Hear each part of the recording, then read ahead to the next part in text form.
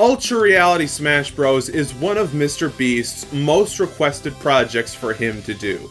If you don't know what Ultra Reality Smash Bros. Is, it is essentially a virtual reality world that you can enter physically and transform into one of many Smash Bros. Characters. Think of it as if SAO became real and it was Smash Bros. Themed, minus the dystopian aspects, of course. Ultra Reality Smash Bros. Fighter number 103 is going to be the main character from Excitebike, who will be referred to as the Excitebiker. Excitebike is a classic Nintendo game that deserves to be in a Smash game, and I believe there is no better Smash game for him than MrBeast's Ultra Reality Smash Bros. Server. Be sure to subscribe to my channel if you enjoy. Let's start by talking about Excitebiker in his original game before we get into the Smash related stuff. Excitebike was an NES game released for the Famicom in 1984. It was available to play in Japan before the North American launch of the NES. It is a side-scrolling racing game where you have to ride over hills and be the first to finish the race. Some of the tracks in Excitebike are so bumpy that it can mess up your momentum.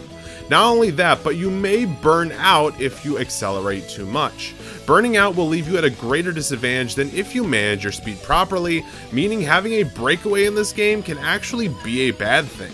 Excitebike as a series also has other entries on the Nintendo 64 and Nintendo Wii, the Nintendo 64 entry even having its own track builder.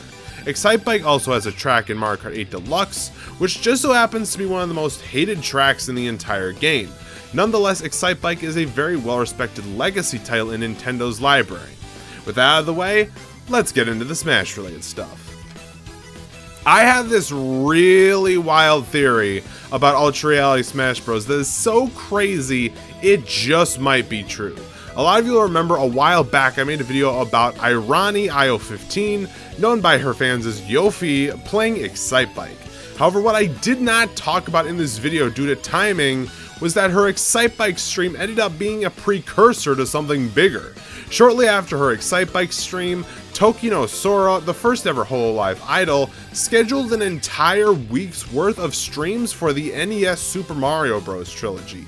Leaving it at that would not be a big deal, but after that, Shuba did the same thing, and after that it was Koyori, to the point where basically every member of Hololive JP was streaming 80s Mario games. It begs the question, why?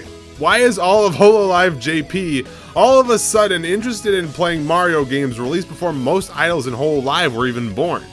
The answer to this question, my friends, in my own personal theory, lies in Ultra Reality.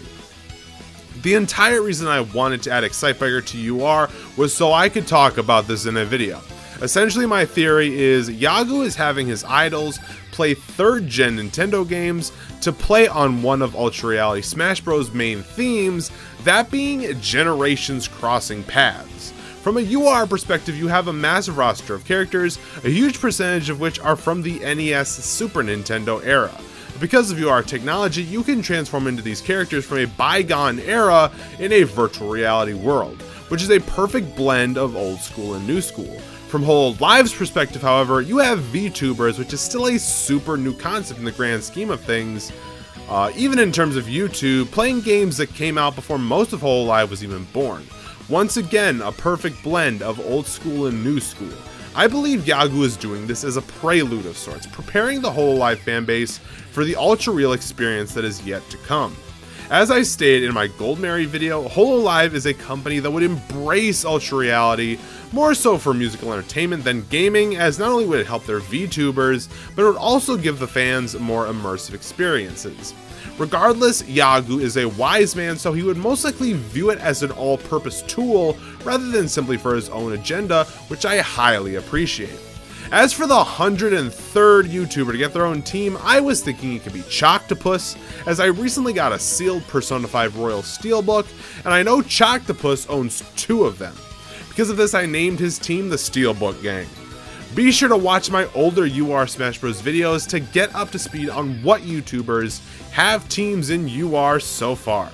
And there you go, that is why Excitebiker should join MrBeast's Ultra Reality Smash Bros server. Let me know in the comments if there are any other characters you want me to make a video on as to why they should join MrBeast's Ultra Reality Smash Bros. Server. But anyway, thank you guys for watching this video. Be sure to subscribe to my channel. Look forward to more Ultra Reality Smash Bros. Videos in the future. And as always, stay chill, everyone.